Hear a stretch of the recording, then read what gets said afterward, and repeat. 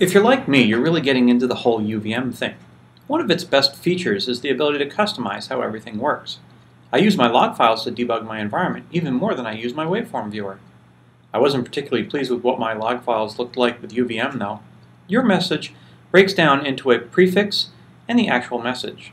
Inside the prefix, you typically find the messages level, the file name and line number, simulation time, component hierarchy, and the ID. It's important to me that I clearly see all of the information I need. When you see a bunch of UVM log messages printed out though, it's a bit of a mess. Here's a line showing where each line's message actually starts. Engineers are all about straight edges and Manhattan routing. That looks more like the Maryland coastline to me. What would happen if we lined things up a bit? Isn't that much easier to read? Unfortunately though, screen real estate is as expensive as a waterfront condo. We can no longer even read the message it has been pushed so far out to sea. There's plenty of trimming we could do though. A lot of the above is repetitive and offers no new information. Let's get rid of it. I replaced the UVM info text with a shorter yet still searchable replacement. I got rid of the full paths of the file names because I expect those won't be duplicated in my environment. But I gave the time field some room to grow. Some of my messages were still off to the right getting crab cakes, so I trimmed the hierarchy from the left, noting that everything derives from UVM test top and the most interesting stuff is on the end.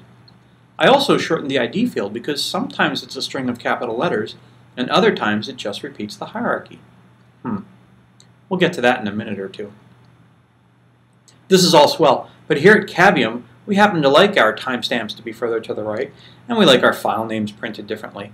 And it would be nice if errors and warnings stood out a bit more, but you probably have your own preferences. Another thing that bothers me about UVM's messaging is that for every single debug message you add, you have to think of some clever little ID that you'll never remember later.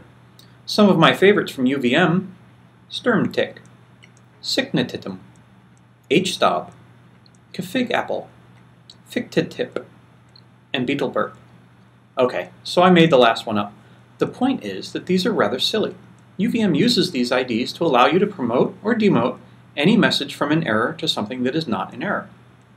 That's pretty much the only use you'll ever have for them, so why not just use them for errors, warnings, and fatals? Then you don't have to use randomly selected Scrabble tiles just to print a debug statement. At Cavium, we don't really use this feature at all, and we found ourselves always filling it with a call to get full name instead. So we got rid of it by replacing the macros with our own. Yes, I know, I'm a heretic. Since we no longer print out the IDs, our messages now have plenty of room, and we can type long, meaningful soliloquies. Here's another tip. Almost all of our debug messages need to print out variables of some sort. For this, you often need to call the sformatf function. That's too much typing. We can absorb it into our macro. Macros in System Verilog aren't particularly advanced though, so you need to put parentheses around everything, even when you don't have variables. Still, Mom always said, saving keystrokes saves bugs. Now it's time to see the code that actually does all of this. We start by creating a new report server class derived from UVMs. Then we override the compose message function, which needs to return the string that we want. Now I format the file name and line number the way I like it. Then we take the ID or hierarchy field and format that. And we add the time string. And here's how we show off our errors, warnings, and fatals. And then we return the prefix that we've made, concatenated with the actual message that was passed to this function, and we're done. You might look at all that code and say that it's rather expensive to do so much string processing. That's what I thought too. Our log files sometimes have millions of lines. Well, you can be clever and cache the results of the formatting we did. And I can also provide my users with some configurability. You might also rightly say that we could eliminate all of this nonsense and post-process our log files to be nice and pretty. This is definitely an alternative. However, our live simulations would be difficult to decipher.